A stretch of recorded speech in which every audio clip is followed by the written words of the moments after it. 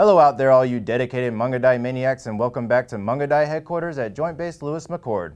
I'm Sergeant Chris Roberts. And I'm Sergeant Chris Klutts. For those of you just joining in, we're moving into Day 2 of First Corps' Mangudai Challenge. A grueling, merciless 55-hour event where the region's senior enlisted leaders are pushed to their mental and physical limits. All to earn the coveted title, Mangudai Warrior. 12 hours into the challenge, participants were tested on their ability to react under pressure during counter-improvised explosive device training. A potentially explosive situation. Hey, I'm Staff Sergeant Brown, and I'm here with Command Sergeant Major Johnson. Command Sergeant Major Johnson, and we're here at the Counter IED course. So a lot of these people, like the First Sergeant, hadn't had the opportunity to carry a 50 cal on their back since 20 years ago. You know, what do you think this does for senior leaders and some of the participants? You know what I really think it does? Since they haven't done this for so long, it puts them back down to be able to relate better with their junior, leaders, within their formations and enlisted guys within their formations, and say, you know what, I remember what this is like now, and it's easy to forget that as a senior leader. It's a hard job. It's a young man's game, and you put all these old guys out here and start doing this, and they can remember what it was like, and it makes them better leaders. Counter-IED training wasn't the only opportunity for these senior leaders to get back to the basics. Next came the Field Leadership Reaction course, where the fundamentals of teamwork were paramount to success. So, Major, how are you feeling right now? Yeah, feeling great. Are you really feeling great? Oh, yeah. Hey, it's nothing but a thing. Awesome. In your eyes, this high-speed training, can you talk about that a little bit?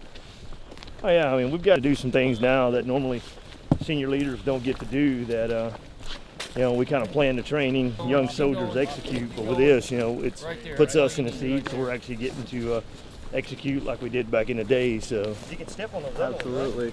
So speaking of execution, sounds like you guys have a long night ahead of you. Any thoughts on that?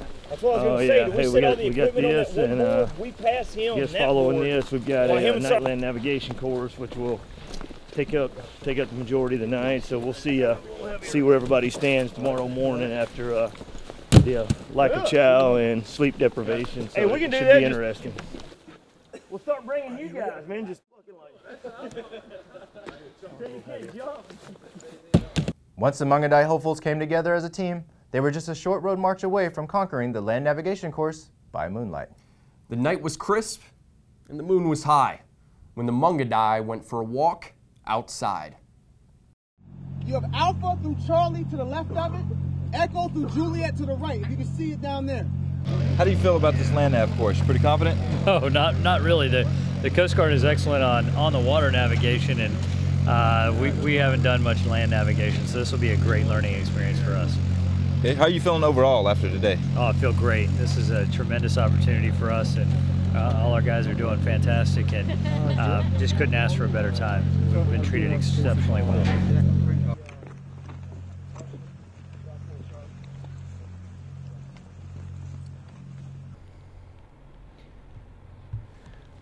We're out here at the land navigation course where everyone just stepped off into this wood line behind me. Now, let's take a look at what some of them are doing en route to find their points.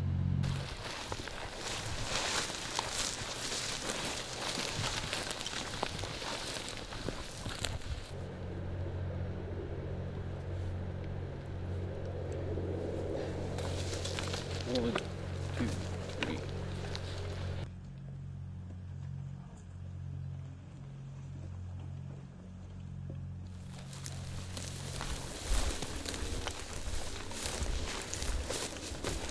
So, Sergeant Major, what was the secret to your success out there in the land? The secret to my success was this first side right here.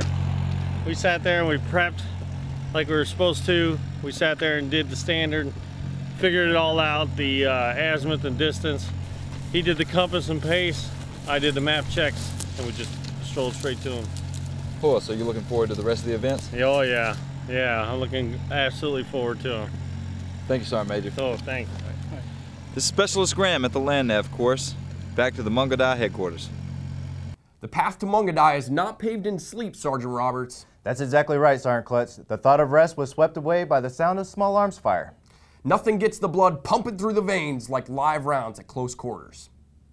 Here with Sergeant Major Robinson, representing 137 out of 3rd Brigade. Sergeant Major, how you doing on the challenge so far on the 25th hour? It's going good. I'm tired, a little hungry, but it's going well.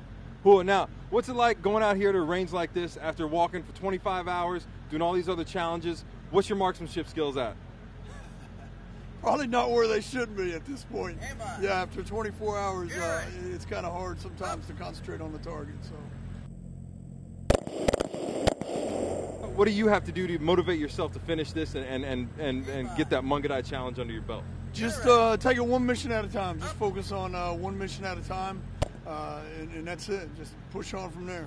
First Sergeant, tell me where you at right now in Mangudai. Where's your head at, and what are you using to motivate yourself to go forward? Right about now, we're in the initial stages, shall I say, of making sure that we maintain our insanity because we are being pushed to the test.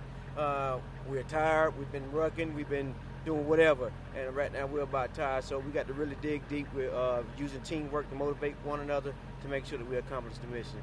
What's it like shooting a gun when you're in the 25th hour of a competition like this, and you're out there, you're pushing yourself? Does it change does it change the enjoyment of it? Does it change your ability to do it? How does it affect it? Well, it made it a little bit tougher, but you still have to enjoy it. You still have to be vigilant also to make sure that safety is there, that you don't flank your battle buddy to the left or right. But it's a little bit harder, but hey, you still enjoy it.